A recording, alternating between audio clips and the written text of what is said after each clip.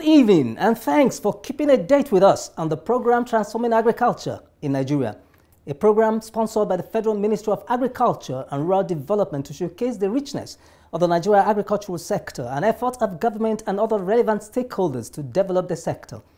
In our previous episode, we showcased the impact of farmers' cooperative societies and other associations in crop production. However, agricultural transformation goes beyond production. It involves processing and marketing. On this episode, we are showcasing the impact of some agro-processing companies in Nigeria and the effort of government to support the companies. But before then, let's take news of the activities in the diary of the ministry. I am your regular guide, Gabriel Ojile. Keep watching. That will provide the necessary policy direction that will truly position agriculture as the mainstay of our economy. The federal government is removing obstacles and offering opportunities for self-employment, wealth creation, and food security in the Nigeria's agricultural sector. Think farming, think agriculture. Watch Transforming Agriculture in Nigeria, showing on NTA Fridays at 8:30 p.m. In our diary tonight, Agri-Ministry gets new standard operating procedure just as efforts are underway to make tractors available to farmers. These and other stories will come your way shortly.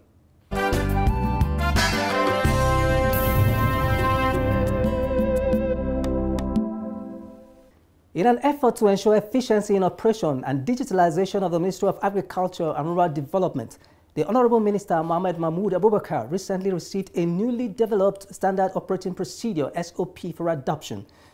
With the mandate to digitalize. Speaking at the handover ceremony, the minister appreciated the effort of the head of civil service of the Federation, Folashade Yemi, for the laudable reforms in the civil service. Abubakar urged staff to adapt to the digitalization of the ministry's activities for effective service delivery.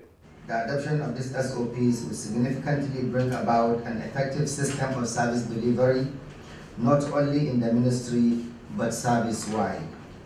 I therefore urge all the respective directors, heads of departments, and their champions, who are the owners of this document, to ensure that the full operationalization of the developed SOPs align with the ministry's mandate and vision, and thus leading to the transition of its work processes to meet the demand in an increasingly technologically driven world in accordance with civil service reforms. At this juncture, it is my honor and privilege to encourage workers to show more commitment in driving this initiative for continued service delivery. Speaking before the handover, the Permanent Secretary of the Ministry, Ns Afolabi Umahihi, stated that the Standard Operative Procedure has been designed to ensure digitalization and information sharing in the ministry for effective collaboration. Umahihi directed the Human Resources Management Department to collaborate with the Office of the Head of Civil Service for training of departmental champions for effective implementation of the SOP. It is not far-fetched that the developed SOPs would act as a complete guide for staff work processes, and it is also an aspect of the enterprise content management with the mandate to digitize ministry's record and automate workflow to achieve the overall improvement in information sharing and collaboration across our agencies, institutes, and state offices as time goes on. It is my fervent belief and hope that the implementation of SOPs will professionally boost the ministry's output and encourage all staff to give their best to the service of the nation and the ministry in particular.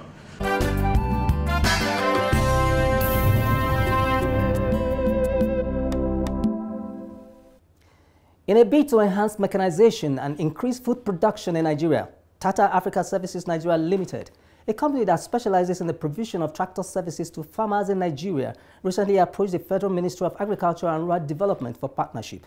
While presenting the company's sustainable agricultural business model to the Federal Ministry of Agriculture and Rural Development in Abuja, the Country Director, Agricultural and Construction Equipment Division, Chijioke Okoli, stated that the company in recent times has trained 120 tractor operators and 80 technicians in Zaria and many others in other parts of the country to provide tractor services to farmers. Chijioke added that the company has been working to provide tractor services to both big and smallholder farmers in the country by dialing *347*82# to access the service of a tractor across the country. So basically, what we were looking at was a solution that would make sure that real time the farmers can actually make a request and get access to tractors from wherever they are in the country. That whole understanding with AGRA led to the development of the framework. And last year we started with 25 tractors just to test run the market and see what it would want.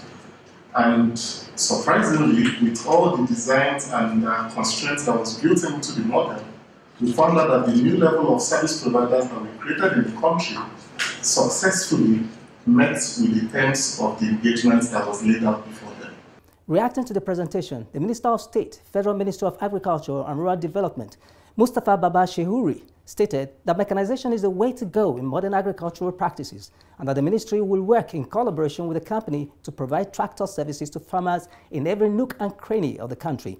Mustafa, however, added that the company needed to remove the service of middlemen in order to make the sustainable agricultural business model more effective and to avoid middlemen hijacking the services and make them too expensive for farmers to access. Simplify the technology further that every farmer, wherever he is in Nigeria, can access this thing directly, either to John Deere or to whatever company that wants to come into this arrangement, so that you remove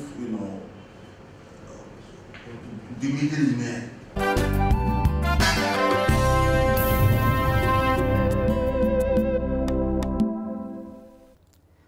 The National Gender Steering Committee for the implementation of the National Gender Policy on Agriculture recently paid a courtesy call on the Minister of Agriculture and Rural Development and the Permanent Secretary of the Ministry and solicited for continuous support of the Ministry for Women in Agriculture.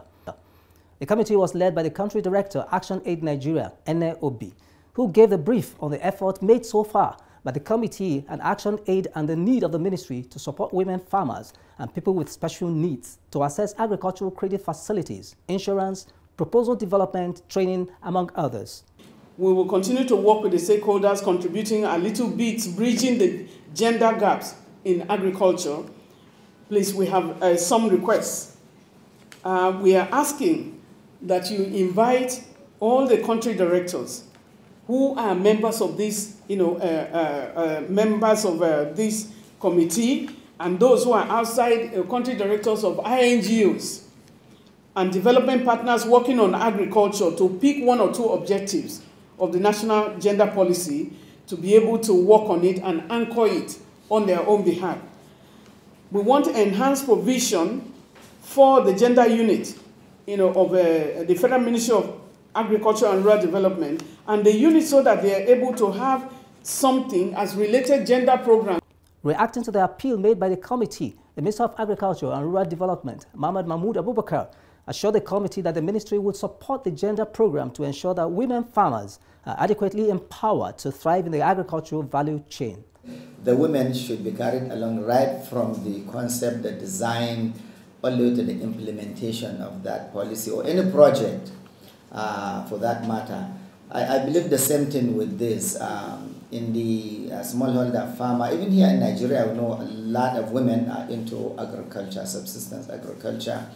And I always say they are the first line of defense. Before you buy food from any big corporation, agricultural corporation, the first thing that you come across is the one that is being produced by the smallholder farmers and women in particular.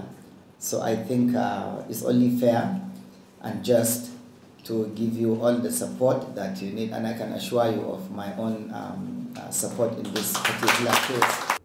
Also speaking, the Permanent Secretary of the Ministry, Ernest Afolabi Umahi here, appreciated the Country Director, Action Aid, for providing leadership for the committee and creating awareness on gender-related issues, and pledged the support of the ministry to engage the service of consultancy firm to develop proposals for women farmers and also to organize training for people with special needs.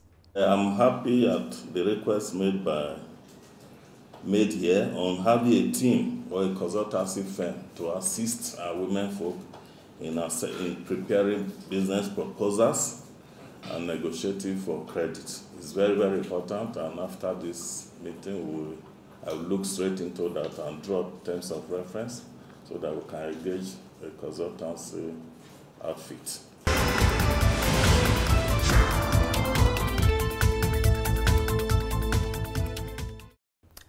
No nation attains economic sustainability and food security by exporting its raw materials. It rather thrives better through production, processing, and marketing of value-added products. In our next segment, Records of the FDA, we are showcasing government's effort to enhance agro-processing in Nigeria and the activities of some small and medium-scale agro-processing companies in ginger, rice, and other crop processing in Nigeria. Keep watching.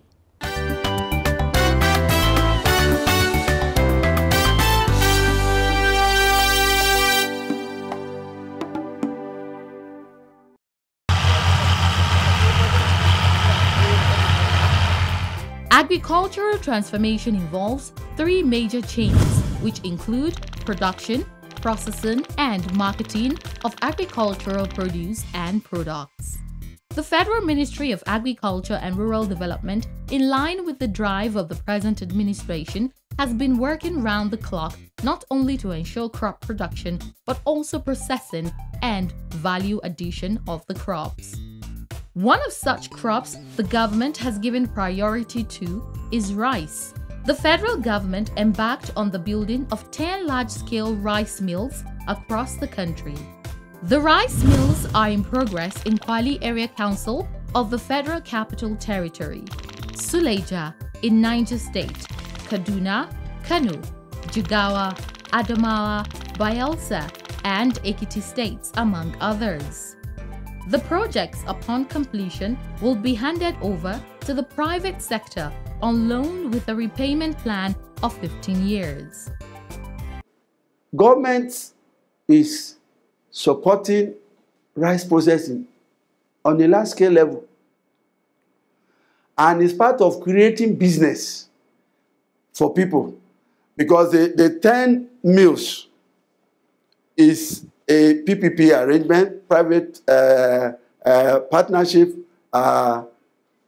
program, which when completed will be handed over to investors, 10 investors that we continue to, that we own the mills, because it's on loan, but government is assisting in establishment because of the cost intensiveness of the mills.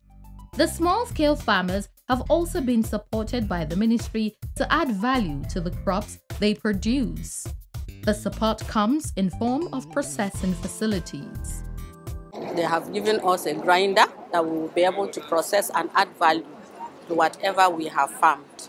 And for us women, you know, we are happy with these small implements that we ourselves, we can operate, boost our agricultural activity to just not provide food on our tables at home, but also to be able to export.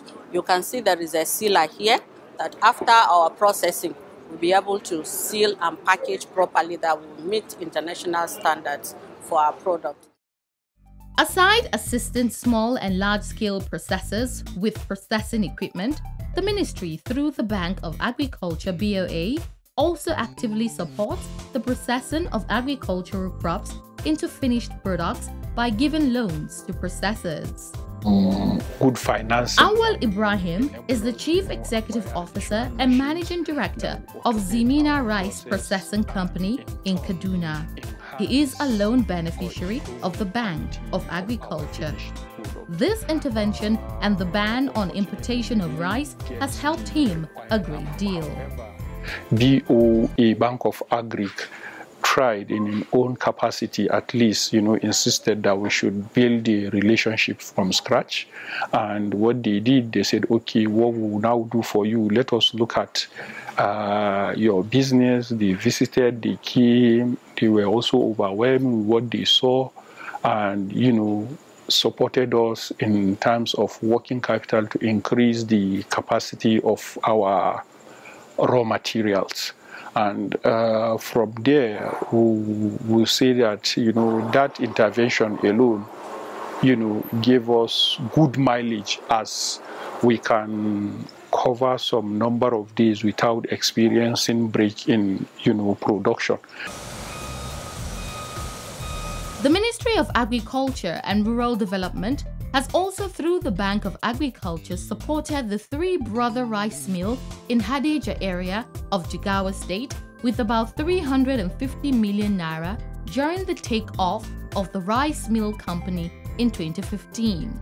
This loan has impacted positively on this company as the company's production capacity as at the beginning was 120 tons per day.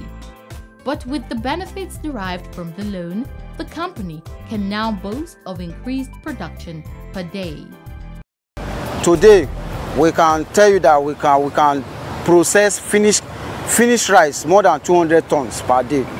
So, and as we can see, new projects are coming up, in which we hope in a couple of months we get over. This one is about 180 tons in 24 hours. So together with the 200 we have, it will give us around 360 to 400 tons. Aside those that have gotten the financial support of the federal government to enhance processing, there are others in their private capacities who have added value to agro-processing in Nigeria. One of such small-scale agro-processing companies is Farmline Food, a company that specializes in ginger processing. A factory tour with Kunle Agani, Executive Director and Chief Executive Officer of Farmline Food, reveals that ginger tea and food spices can be produced. So what we are producing here is ginger with turmeric. We have taken the proper measurement of what we want. So now, from here now, we now send it. This is tea bags products. So we are producing tea bags here. Oh, yeah. Of it. When it's properly mixed, they will now take it out. Another ginger processing company that is making great impact in the industrialization of ginger in Nigeria is Bido Commercials Limited, located behind Ginger House in Kwai community of Jaba local government area of Kaduna State. There are lots of machineries in this factory which are used for different purposes in ginger processing, which include but not limited to ginger washing machine, slicing machine, drying machine, extractor machine, steaming machine, cooling machine, sealing machine, bottle washing machine, among others. All these machines are used for the production of different end products such as ginger powder, ginger juice, ginger instant tea, ginger split product, among others. This our ginger juice, already packaged. They have finished packaging it. What they are doing here now is just making it clean and then wrapping it. This is our instant ginger tea. This tea, Nigeria spends over 3 billion naira every year importing it. So we are struggling to stop that importation and, if possible, export also.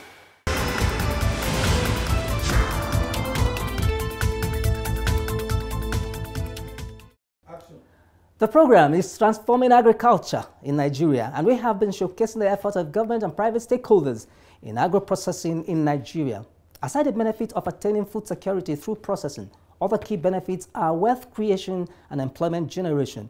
In our next segment, Partnership for Development, let us evaluate the impact these companies have made in employment generation through the processing of agricultural produce. Keep watching.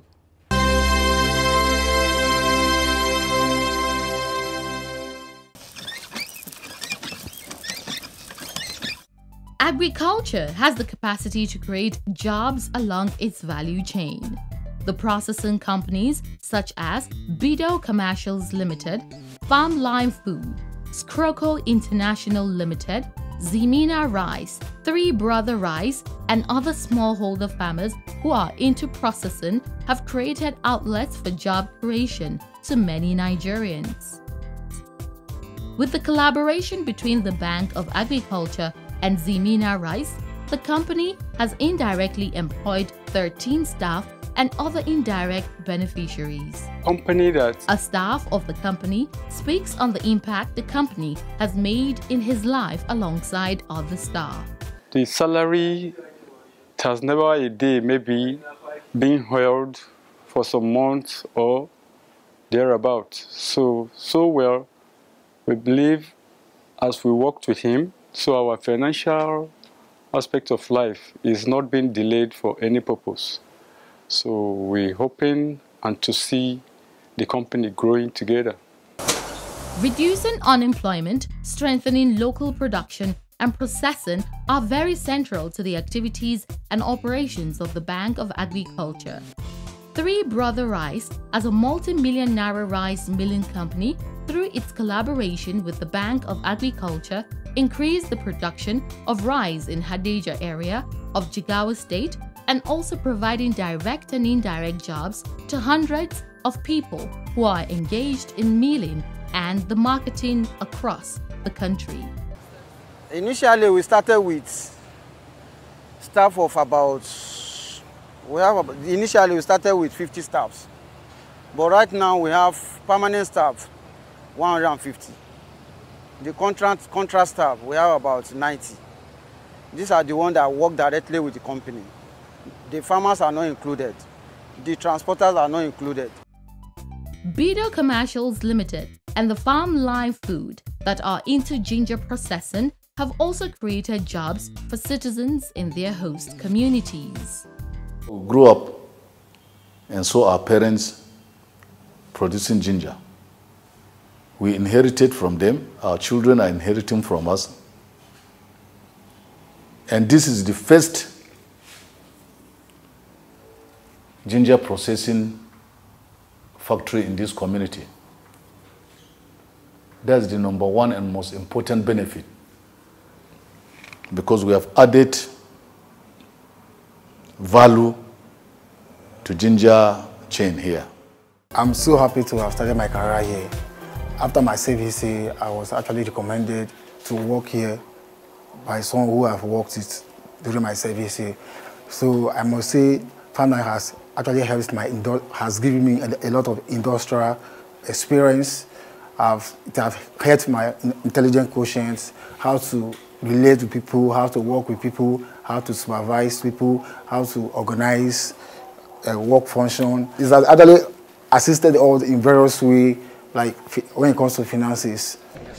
The smallholder farmers who have gotten processing equipment from the Ministry of Agriculture and Rural Development have also made great impact in engaging their family members and, by extension, other members of their communities. I process tomatoes a lot, and everybody in my house is part of the processing. Is either doing sorting, washing, grinding, boiling, or even the packaging. So there's nobody that, they don't even have time to go out. We are engaged in the house. So if every woman will engage her children, honestly, we will have a healthier society. Because nobody will go out and look for trouble. Everybody is doing what he or she knows how to do best for the benefit of the family and for the benefit of the community.